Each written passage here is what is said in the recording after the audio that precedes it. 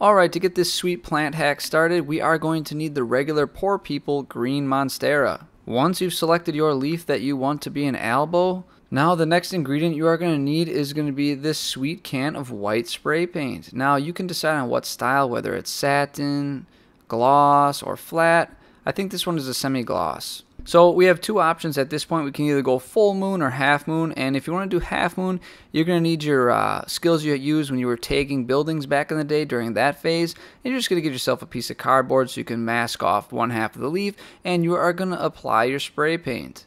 Remember to keep the distance away and definitely shake up your can really well. I did not, and you can see the results are not as promising. Now, if you want to go for the full moon because you're not happy with the half moon, you can just get rid of that cardboard and just finish off the rest of the leaf. Now, a lot of you are going to say, this is going to kill off the leaf and make it turn brown. And I would say, not any faster than an Albo leaf would turn brown anyways. So nothing to worry about. Well guys, that pretty much sums up this video. It is probably the fastest plant hack I've ever done in the history of Tech Plant, but this is a really easy way to get an Albo. Hope you guys enjoyed it, and as always, may your plants grow strong and healthy. I'll see you next time. No actual plants were harmed in the making of this video.